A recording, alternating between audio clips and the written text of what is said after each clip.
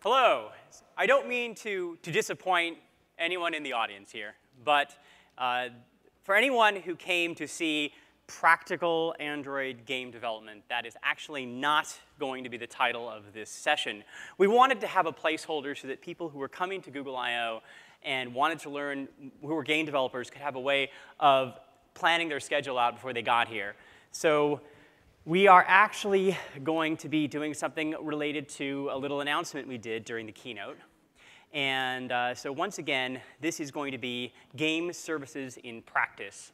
I'm Dan Galpin, a developer advocate for Android games. I'm Jennie. I'm a product manager on the games platform team. I'm Jung, the tech lead of the game developer experience team. So that being said, this is our second talk on the game services platform. And so what this means is if you haven't listened to the keynote, don't understand what game services are, don't program, you might want to leave the room because this might not make any sense. All right. Every game begins with an idea, an original idea. And perhaps it's that one in a million idea that carves out a niche on Google Play.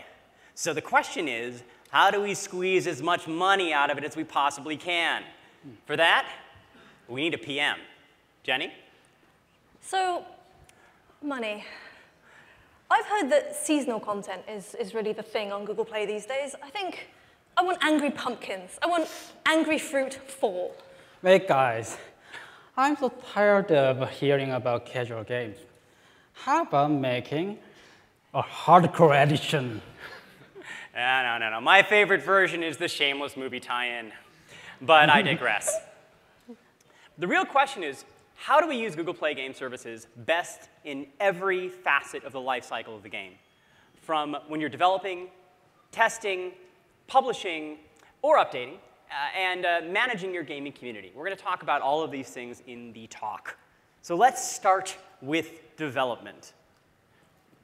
And just for a show of hands, in the audience, how many people here are actually developers? All right, you've got the right people here. That's awesome. All right, despite all that stuff I said earlier, let's quickly review how we set up a game in the Google Play Developer Console. So one path is you upload an APK. And this one is going to be signed with your production signature. So it's pretty much like you would do anything else in your publishing in Google Play. And after that is complete, we notice we have this really cool new tab here that looks like a game controller, sort of.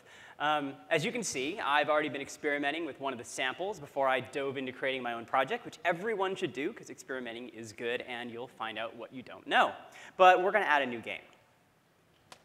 Then we get to set up the services for our app, which doesn't use Google's APIs yet, which makes sense. A lot of people aren't yet, but they should. And then we add the Angry Fruit package name. Ta-da! So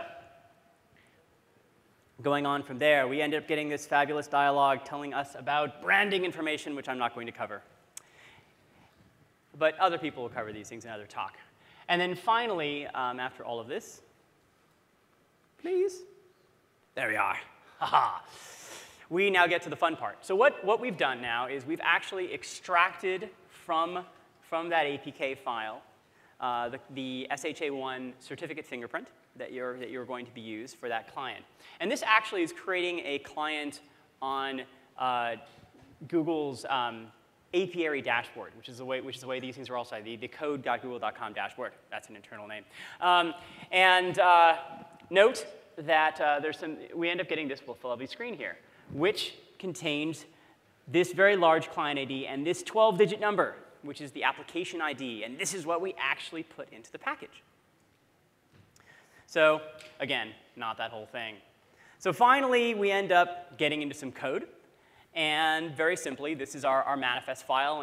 And that is the little section there that contains the app ID that we're sending to these services. Now notice that we actually have two separate services here. One of them is for app state, and the other one is for games. And the reason why is app state obviously has a lot of applications beyond games. And that is the app ID that we're going to place in. Now notice that it is a resource. And the reason we're doing that is because otherwise Google, the Android resource system will actually interpret it as a number. We want it to be a string. So don't just put it in the manifest file, and then here we are. There's our app ID where we put it inside of our resources. So very simply, now we've set up our program for launch. Except there is one problem here. Because we have a game that'll work with the Play Services API, signed with our release keys, which is what we're going to actually publish. However, no one actually develops an Android game using the release keys. Or if you are, you really shouldn't, because you should protect that key store. That is your identity, your digital identity on Google Play. So how do we make it work with the debug key? Well, that's very simply. We go and link another app. And the other app has the same package name as our regular application. And we end up getting a blank value for the SHA-1, because we didn't actually upload that APK. So where do we get this value from? Well, it depends on what platform you're actually running. We create this automatically for you on Linux, Windows, or Vista Plus, or whatever. The important thing is that you should probably take and actually go through the step of sharing the same debug key store across your developers, because we only allow you to create a limited number of client IDs for your game. So it's a good practice to be in any case. And then after all of this, we actually get the SHA fingerprint by using KeyTool. So now we can take that fingerprint, dump it back into this new client, and now we are ready. All of our developers will actually be able to develop against Play Services. Now we're in a good place. But what about actually integrating the game's APIs? Jenny, what's the deal with branding? So we've come up with some guidelines to help you integrate the game services and make a really consistent experience for your players. First of all, two very important notes. To be a sort of game services customer, you need to do two things. First of all, you need to use sign-in. And then because signing in without any features is useless, you also need to have achievements. So let's start by looking at sign-in. Because we use Google Plus for our sign-in and our identity, so should you for the branding. We have a very small red G+ logo you can use, or if you want something bigger, there's a full version with sign-in. In a game context, though, if you just stick that red button somewhere with no explanation, no context, it's kind of confusing.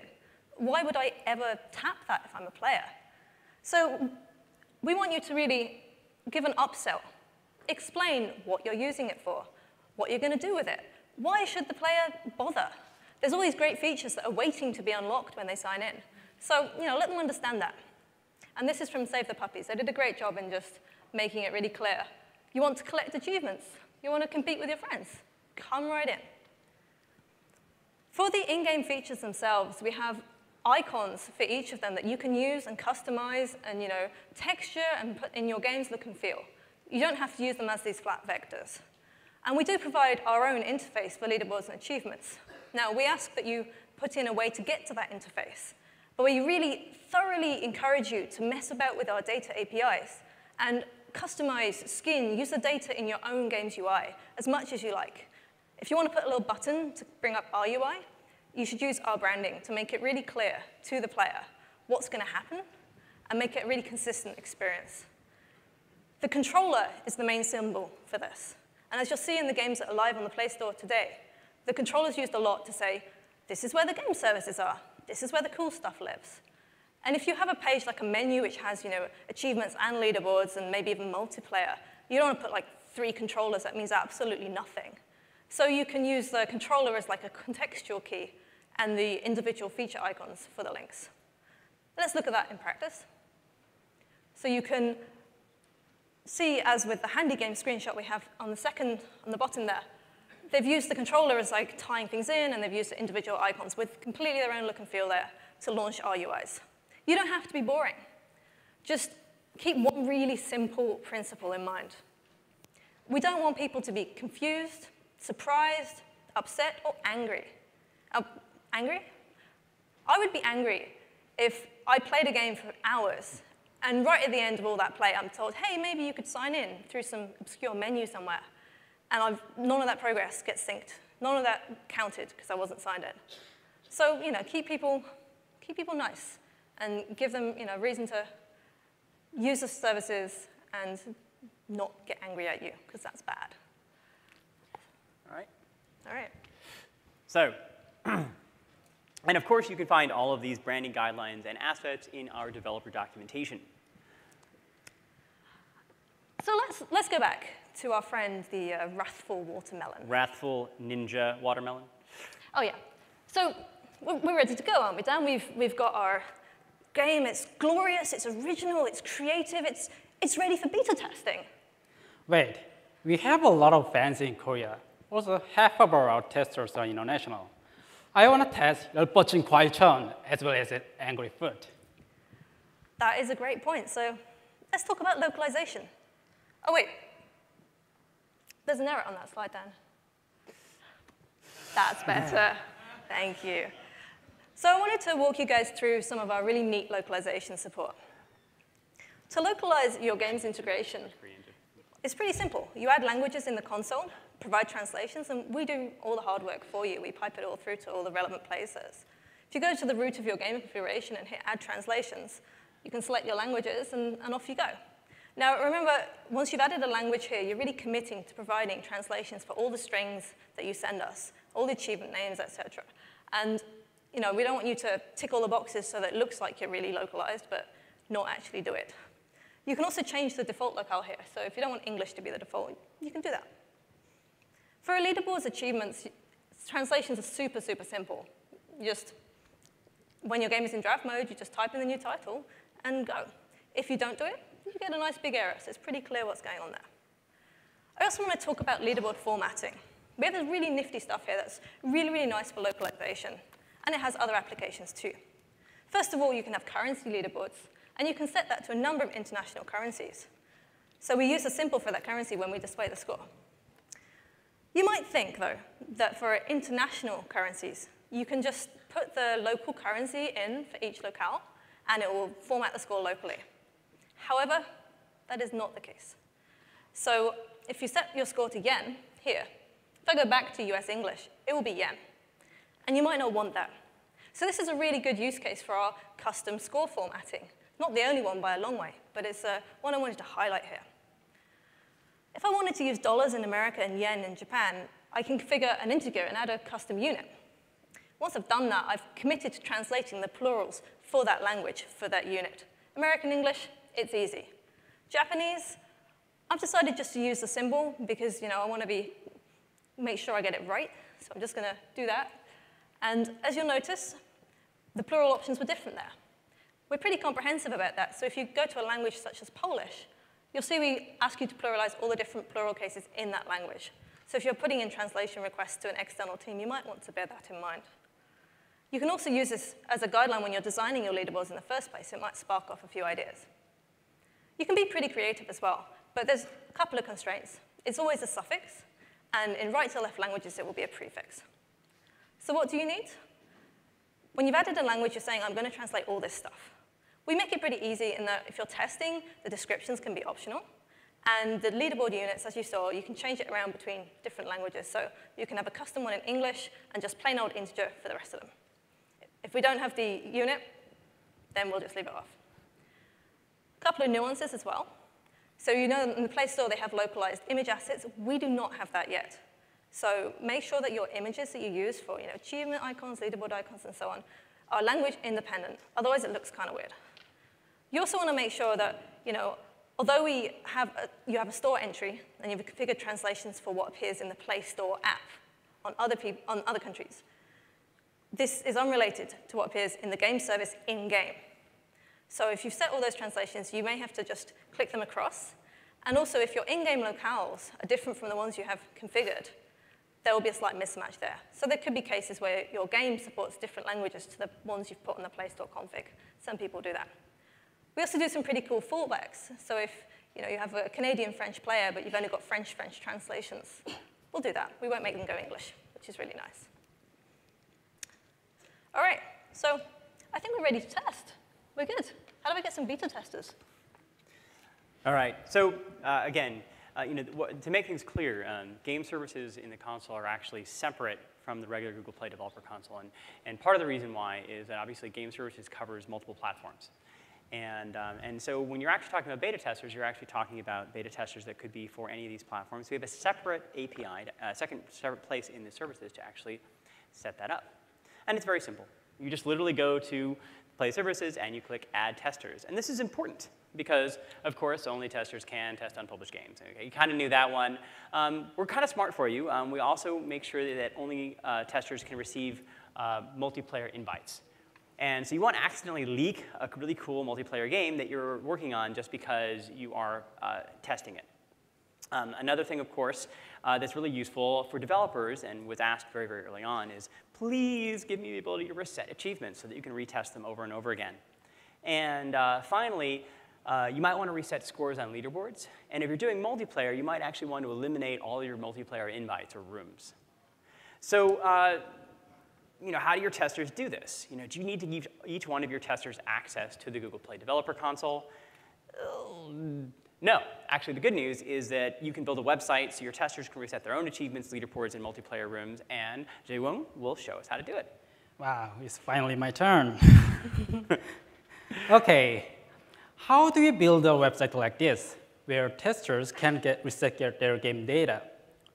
We must start with registering our website on the Play console. Go to the Linked Apps tab, click another app button, and choose Web.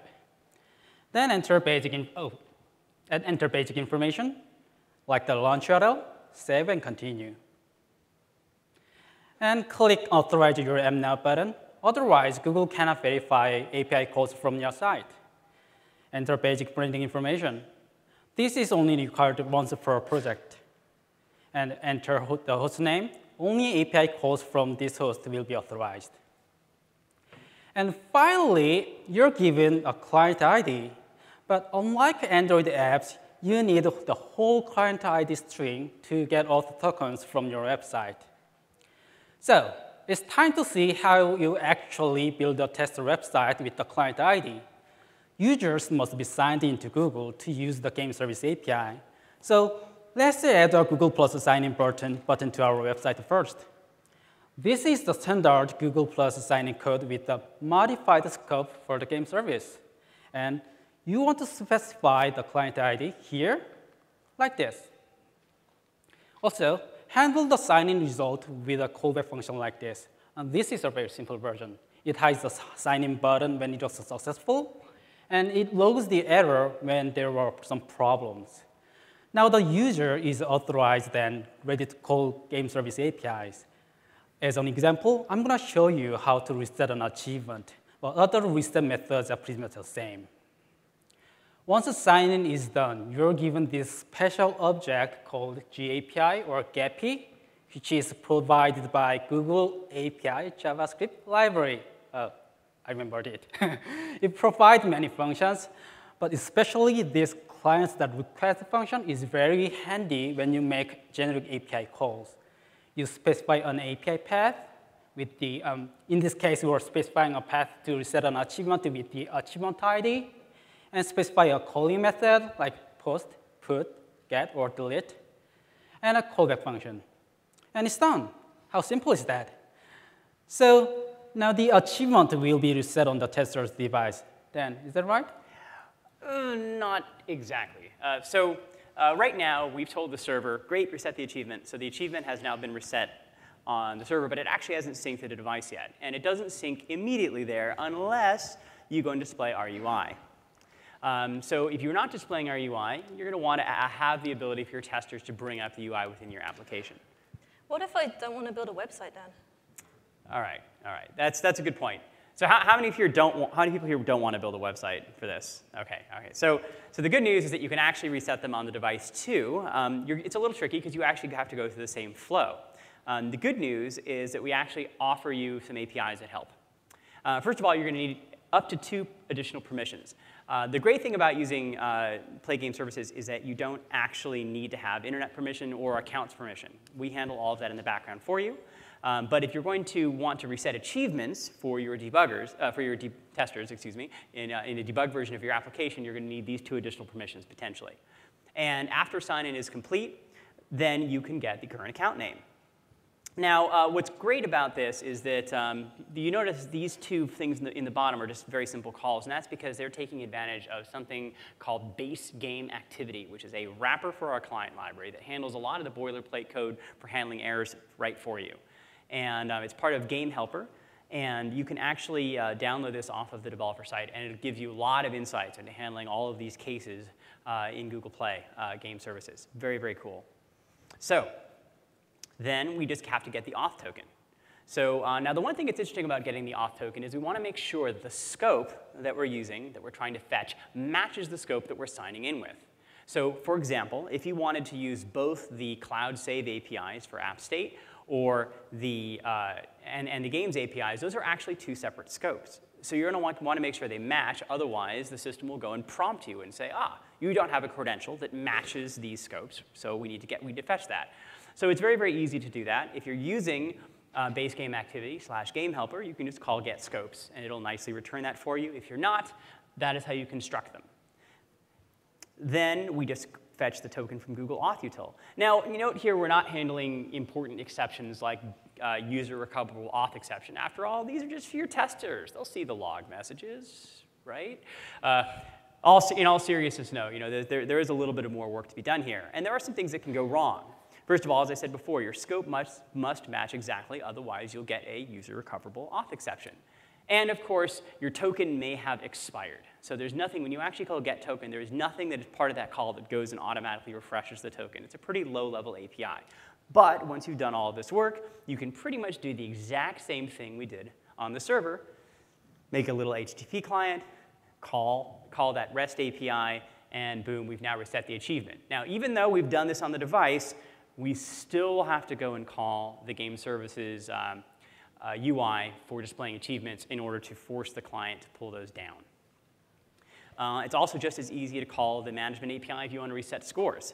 Once you have that token, the world is your oyster. So, and again, you'll want to invalidate the cache. You can also do it by calling one of our APIs here and simply saying force reload on all of these things. So very, very easy to make sure that you continue to test leaderboards and achievements again and again and again. So now we're ready to publish. It's time for the PM to take all the credit. This is my favorite part. Pushing stuff live, Taking they're fixing all the bugs, or making people do it for me. So let's get our game out there. But there's a few things just to bear in mind before you go live, before you hit the big red switch, so to speak. First of all, assets. We've seen this in testing, that people often forget to change their placeholder assets.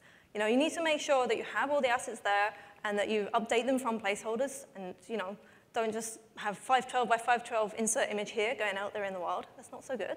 Our console does give you a nice little checklist when you go to publish saying, hey, we're missing this stuff.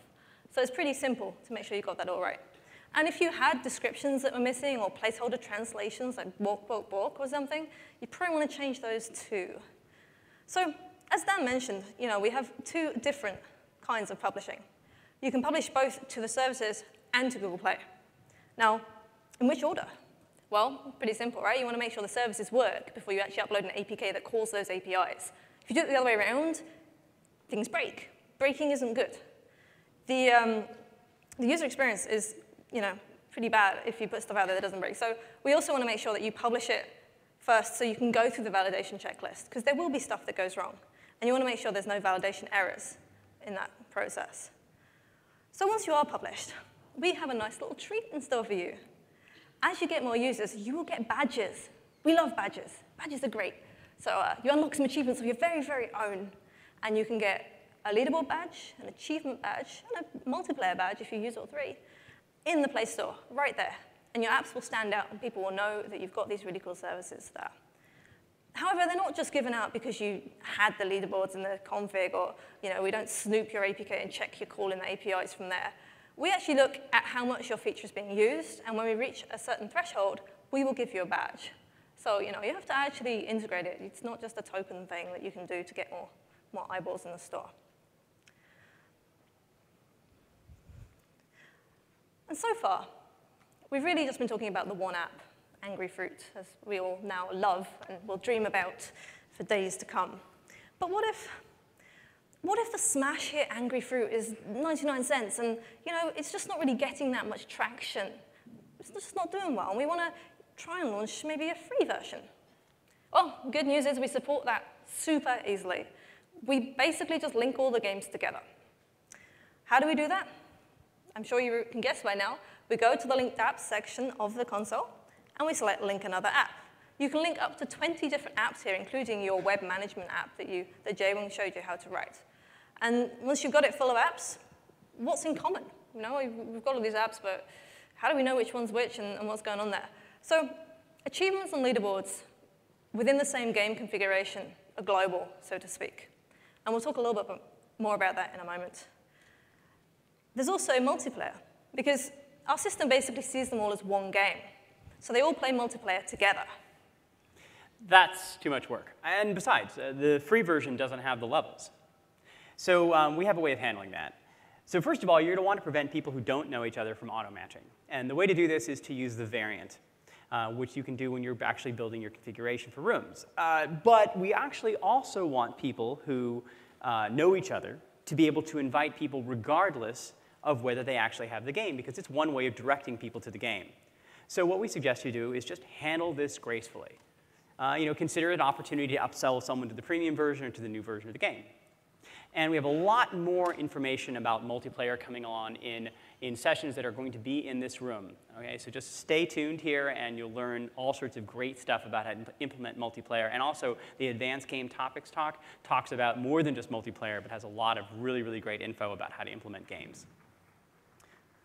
So there are a few cases where you might want to prefer one version of your game over others, however, when someone gets invited to it. Jaewoong, how do we set that up? OK. So in the multiplayer invitation you saw in the previous talk, we send the users to the Play Store if they don't have the game. And if there are multiple versions, we let you decide which store entry to send the users to with the checkbox on the Play console. How about the opposite case? I mean, what if the user is a super fan and has more than one version installed? In that case, when they hit play, we will launch the one you added most recently on the Play console. That's really good. I want to be able to do that and tell people which game to launch. That's really important. So in terms of multiple games, let's talk a little bit about sequels. So, it's Thanksgiving fairly soon, I guess, and I want to really, the Angry Fruit Fall game is stuck in my brain. I really want to make that happen. And it's not quite the same as the original game. We're adding more content. We want more achievements, more leaderboards, and brand new graphics for everything. But how do I do that? It's simple. I add new resources in just the same way as I added them in the first place. As many as you want, as long as you got under the limit that the console gives you. And it's pretty much exactly the same. And I'll just walk you through how that works when you've got a game that's live and a game that's in development at the same time. So your game out there, Angry Fruit, has 3 achievements, and your users are super, super happy. And they want some more, so you add some more. Brilliant. And at the same time, you're going to change the visuals on the existing achievements. Now, while your version is out there and your new achievements are in draft mode, live users will just see the original 3. They won't see anything of the new stuff you've uploaded. However, your testers see everything.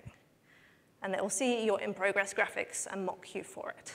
Now, once you've hit publish, everybody gets to see all the achievements and all the icons, and that's everybody.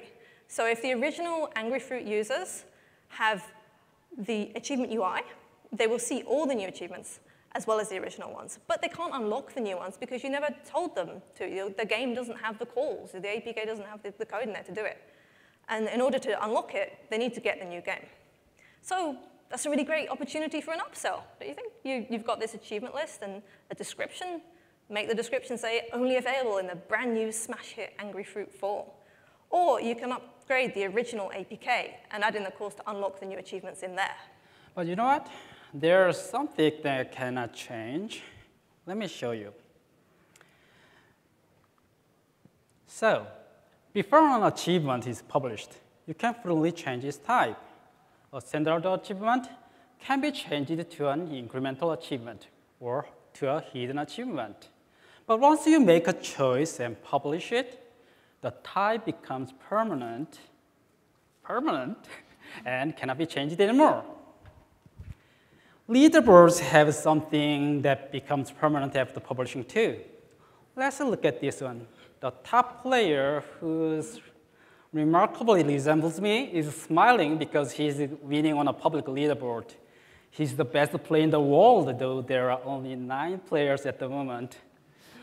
However, if the developer changes the leaderboard ordering, the player will suddenly find himself at the bottom of the leaderboard and won't be able to smile anymore. Basically, we don't want to take away something a user already earned.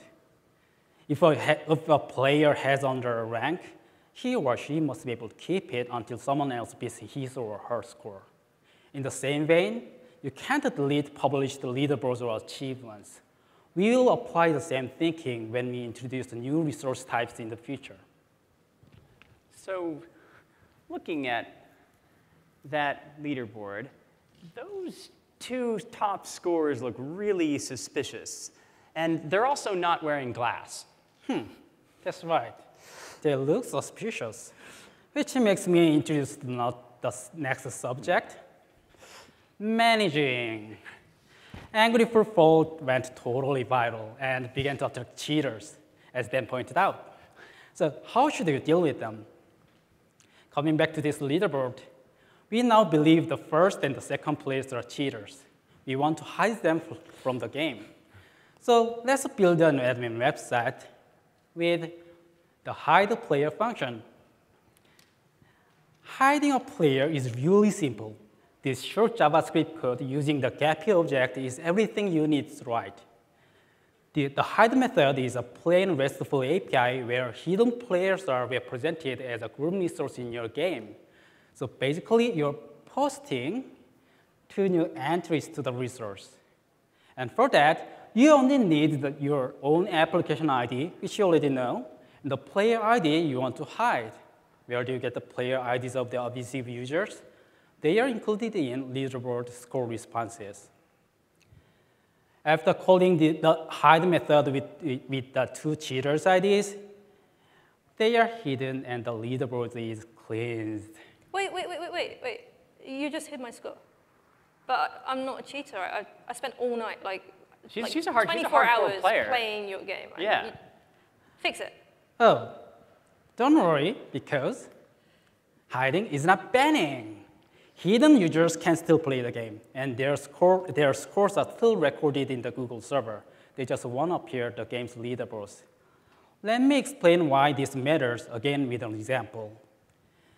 It turns out Jennie wasn't actually a cheater, as she said. She just loves your game so much, and she got disappointed because you hid her scores. She may post something on Reddit unless you do something to her. And this is why you need the unhide player API. And you only need to call this simple method to revive her scores.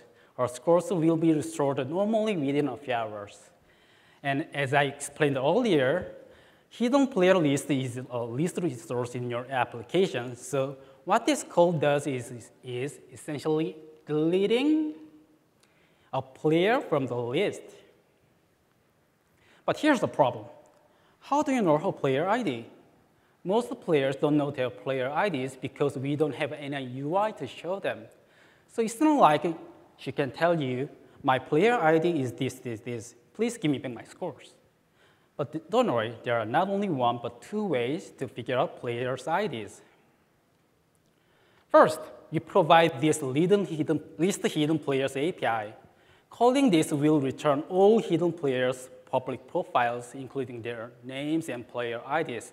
And again, this is just getting the hidden players resource. So if the innocent player's name is found in the list, like in this case, bingo. Unfortunately, there's a corner case. Can you guess what? When there are multiple players with the same name. Since the hidden player list doesn't contain any personal information like email addresses except for their names, it's impossible to distinguish multiple people with the same name. And this is why I previously said that there are 2 ways. What's the other way? You can find players' IDs on their Google Plus profile pages. Let's take a look at Jennie's one. You see this long number in the URL? Yeah, that's really long. This is her player ID. So you can either visit the player's Google Plus profile page yourself or ask her to do so and grab the player ID there. But just don't use that one because I'm not actually a cheater, so don't hide me. After a few hours, Jennie has returned. Plus, if she got a higher score while she was hidden, the new score is shown when she returns. By the way, since this community management API is just a plain, easy-to-use, RESTful API, then can anybody use it to hide the people they dislike? For example, someone? Absolutely not. Because users must sign into Google to use this API, Google knows who's calling it and serves to only a limited set of people the project owner permitted. Then how do you grant the permission to members of your team? Some of you may be familiar with this. On the Play console, you can invite others to be members of your project team, like as in this screenshot. Only these members, and including yourself, will have the permission. Others won't. And this is how you manage your gamer community. So we've just walked you through the development, test, and publishing cycle, and talked about how you manage your gamer community. You now have all the information at your fingertip to set up and publish your million-dollar game franchise. And remember, all the sample code is available on the developers.google.com documentation for games. And as Dan mentioned, there's talks on the game services in this room coming up after this, so please come back. And we'll be in office hours in the Play Sandbox upstairs if you want to ask us any questions about games. And of course, in that sandbox, there are hands-on stations where you can get to play more than 16 of our games. And try them all out. Let us know what you think. Thank you for coming. Yeah, thank you.